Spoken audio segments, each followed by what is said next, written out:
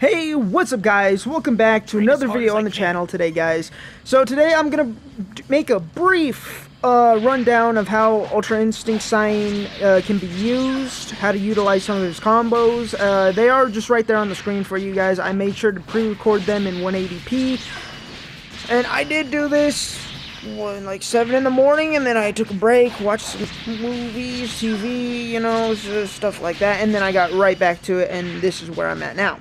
It is about like 2 o'clock in the afternoon, so just to let you guys know. So, as you guys can see on the screen here, I already have the combos set up for you guys, have the gameplay on loop, so then you guys can follow exactly what's going on with the video. So, just remember guys that some of these combos have a habit of not connecting online because of stamina recovery, or the fact that some people are going to teleport out of them to make sure that you do not get this type of damage off of them.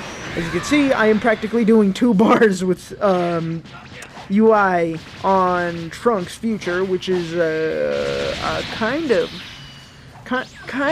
big. That's a lot of damage for, well, a combo type, especially with UI. But I'm not understanding what's up with his combo damage. For some reason, after like you land one combo, his combo damage kind of diminishes, which is weird. Like it's like reduced by almost 20%, as you can see there.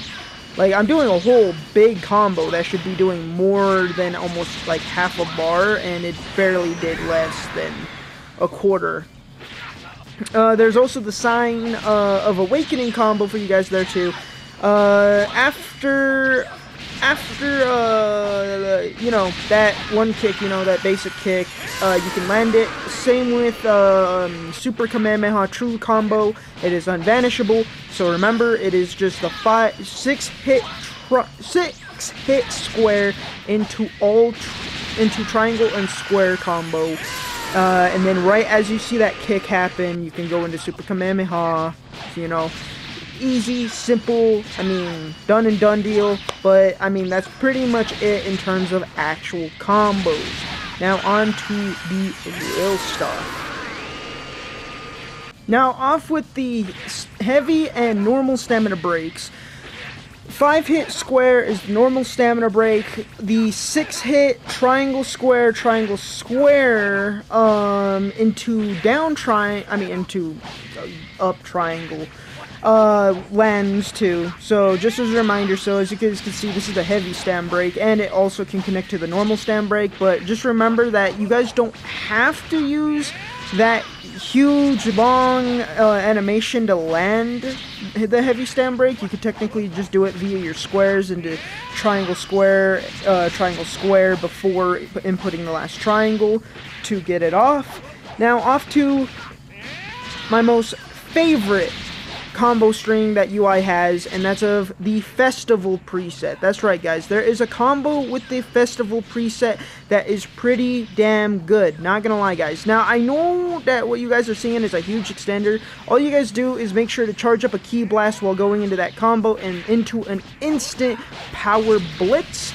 It lands 100% of the time. Just one thing you have to take in consideration, that while you're doing a combo like that, make sure that they're low on stamina, either that or make sure that they are broken.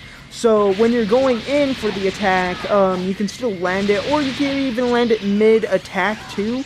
So, for example, with that combo right there, right, like any combo at all, like the moment you even teleport, hell, you could just press what, triangle square, triangle square, and then into power blitz, and it will land.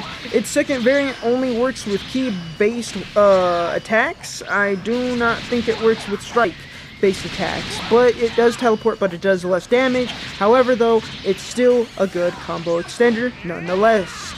Anyways, hope you guys enjoyed the video. Hope you guys like, subscribe, comment down below what you guys think of my gameplay, and I appreciate y'all's support. Check in the description below for all my playlists, and I'll see you all in the next one. So I hope you guys enjoyed. Peace. Oh yeah, don't forget to share and turn the notification bell on.